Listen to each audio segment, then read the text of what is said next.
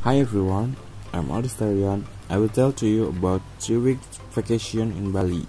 For the first week in Bali, first place I'm going to visit is Canggu. Transportation from the airport is to the taxi to Canggu. It would cost about 200,000 Indonesian rupiah to get to Canggu. If I want a place to relax, I choose Aston Canggu Beach Resort that costs about 530,000 Indonesian rupiah per night. This resort is the only one in Canggu with a rooftop pool, and what's more is it overlooks the Bilong Beach, which is an amazing spot to be for sunset.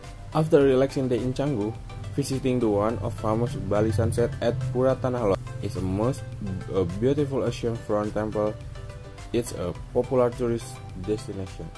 For the second week in Bali, I'm going to visit Ubud. To get to Ubud from Canggu is by using Gojek. Will cost roughly about 80,000 Indonesian rupiah.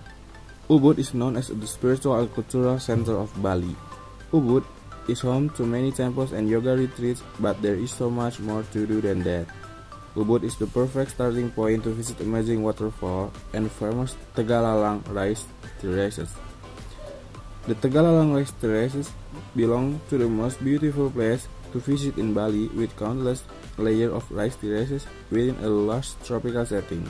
Best time to visit is early in the morning.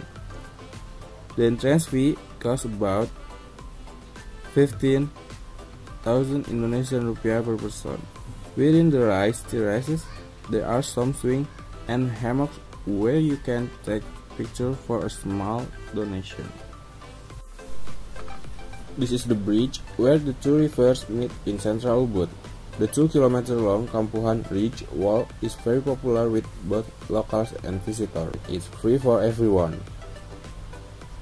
The waterfall Kartolampo is a beautiful big wall of water which is popular to climb up, and it costs about 10,000 Indonesian rupiah only. After visiting Ubud, I'm going to visit Sidemen. Sidemen is located in the eastern part of Bali and a lot more quiet than Ubud. Tukat Cepung is probably one of the most famous and touristy waterfalls in Bali, and it costs about 10,000 Indonesian rupiah per person. After visiting Tukat Cepung waterfall, I'm planning to visit Pura Besakih Temple, which is the largest and holiest temple complex in Bali. It's also called Bali's Mother's Temple. The entrance fee to this temple is 600 Indonesian rupiah per person. For the last week in Bali, I want to visit to Gili Trawangan. Gili Trawangan is one of the 3 Gili islands just off the coast of Lombok. To get to Gili Trawangan is by using the Gili Gateway Fast Boat. A return ticket costs around 800,000 Indonesian rupiah.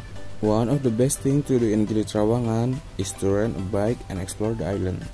The bike rent costs about 70,000 Indonesian rupiah per day. In Gili Trawangan, I'm planning to stay at Lapirat on Sunset Side. It costs about 700,000 Indonesian rupiah one night. On certain night, the property holds free movie screening on the beach. Munduk is located in northern Bali and home to the most beautiful waterfall on the island. The climate in Munduk is a lot cooler because it's located in a mountain. The entrance fee for Munduk is 20,000 rupiah per person. Next is to Handara Gate.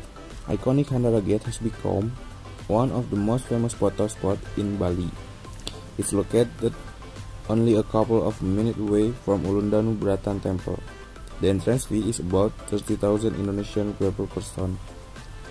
After visiting Handara Gate, I'm going to Wonogiri Hidden Hill. It is another great photo spot in the Munduk area close to Ulundanu Bratan Temple and Handara Gate. This place offers the most amazing viewpoints over Twin Lake. It costs about 600 Indonesian rupiah per person. Wonogiri Hidden Hill offers different photo spots such as swings, bird nest, wooden platform, and bamboo construction. Definitely a great place to make some memorable holiday snap.